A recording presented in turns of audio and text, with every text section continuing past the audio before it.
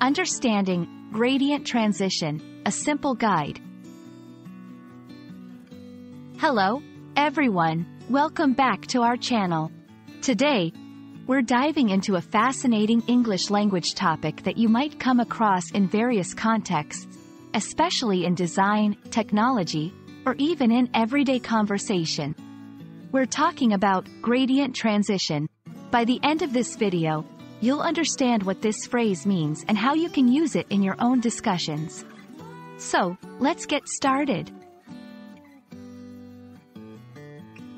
First, let's break down the phrase into two parts, gradient and transition. A gradient refers to a gradual change or progression from one condition to another. It's often used to describe colors that smoothly change from one to another but can also apply to other contexts like temperature, sound, and even ideas. Transition, on the other hand, signifies the process of changing from one state or condition to another. When we talk about a transition, we're referring to the movement or evolution between 2 points. Now, combining the two terms, gradient transition refers to a smooth and gradual change from one state to another. In visual design, this might mean a color changing gradually from red to blue across a surface, creating a beautiful blend without a harsh line dividing the two colors. But beyond visuals, gradient transition can metaphorically describe any process that changes gradually rather than abruptly.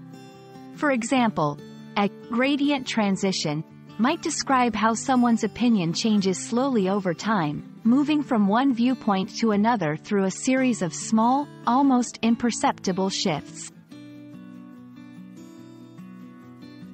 To solidify your understanding, let's go through a few examples. In graphic design, a designer uses a gradient transition to create a background that shifts from light pink to deep violet, giving the artwork a dynamic and engaging look.